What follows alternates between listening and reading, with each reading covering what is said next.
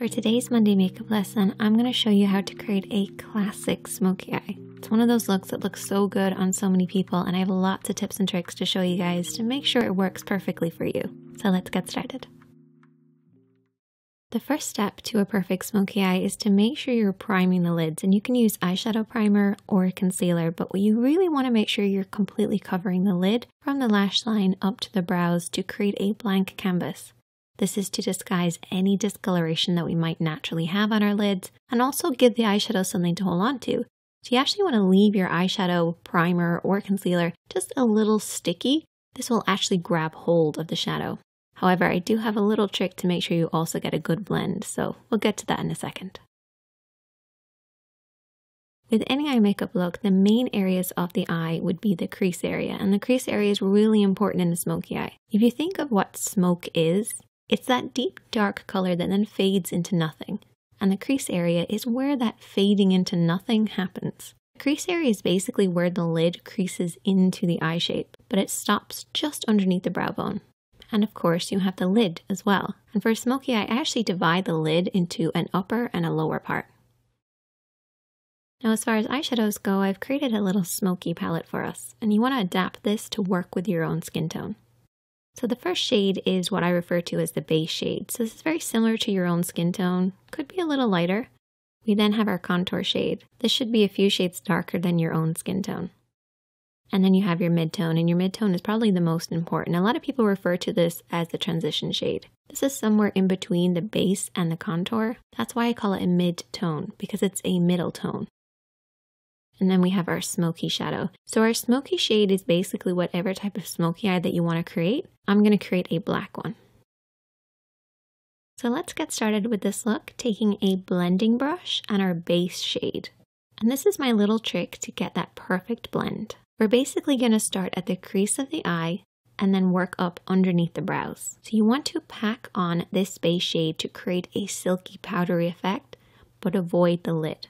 We want the lid to stay a little tacky from the concealer and the primer, but we want that crease to be really powdery, really easy to blend over. By applying that powder, we're basically going to create an easier, softer blend. Remember how I said concealer and primer gives the shadow something to hold on to? Well, this powdery base will make sure we have something to blend over, and that's how you get that perfect soft blend. Just make sure to avoid the lid, don't come down too far, keep it from the crease right up to the brows. For the next step, we're going to keep with that same blending brush, and I haven't cleaned it off, and we're going to go in with our mid-tone, so our middle tone or our transition shade. And we're going to start over everything that we've already applied, but we're going to stop under the brow bone. So the first shadow went from the crease right up underneath the brows, avoiding the lid. And use this little diagram as a representation of what we're doing here. We're starting in this crease area and then softly blending upwards. If you're not sure where to stop and start your blend, you basically want to keep it in between these two parallel points. It looks really complicated, but it's basically using the edge of your eye, nose, and brow on one side, and then creating a parallel line on the inner corner. If you blend outside the lines, don't worry, because you can always clean up at the end. Just use this as a guide. Then we're going to take a clean blending brush, and I always keep a clean blending brush handy for every look, but in particular when you're doing a smoky eye. Go over everything that you've applied to soften out any harsh lines. No additional product needed, just soften out those lines. Now we're going to move on to applying the contour, and I need you guys to take a brush that's got a lot of control in it. So maybe a flat brush or a pencil brush or a brush like this, which is somewhere in between. It's one of my favorites.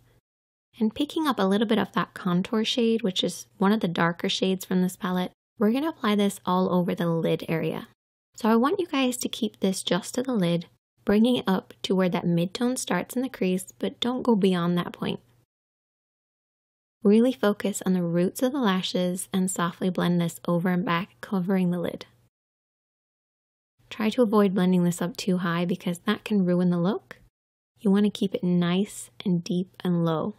So what we're going to end up with is a deep dark look right at the roots of the lashes that then fades upwards, fading into that mid-tone, into that crease, and up underneath the brows. Next, I want you to take a small flat brush, something that you have the most control over. And I want you to take your smoky shadow. So whatever smoky shadow that you're using, I'm using black. And there's two ways that you can apply this. You can bring your hand down onto the lash line, or you can come at it straight on. As you can see, my hand is pretty much at the level of my nose as I'm applying this. I'm applying it using the lash roots as my guide, and follow the natural shape of your lash line. If you have your hand too low at this point, you're going to blend that black up too far.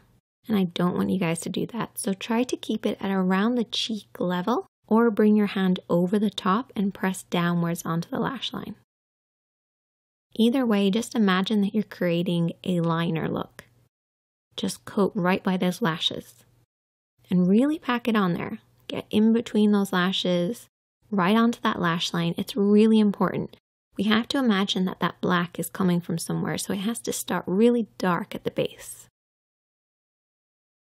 Now for shaping wise, I like to have it slightly thicker just in the center. It's almost like an oval shape. This will create that classic round shape that you get with a smoky eye. So it's slightly tapered on the inside and the outside and highest in the middle.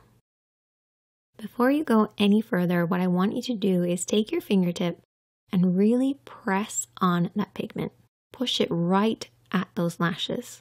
No smudging, no blending, just pushing that on there. This will remove any fallout while also making sure we're really packing that pigment right at the roots of the lashes. Once you've done that, you can then take your small blending brush or a pencil brush and softly and lightly smudge this out. Watch for your hand placement here. What I want you guys to remember is that if your hand is low, your blend will be high.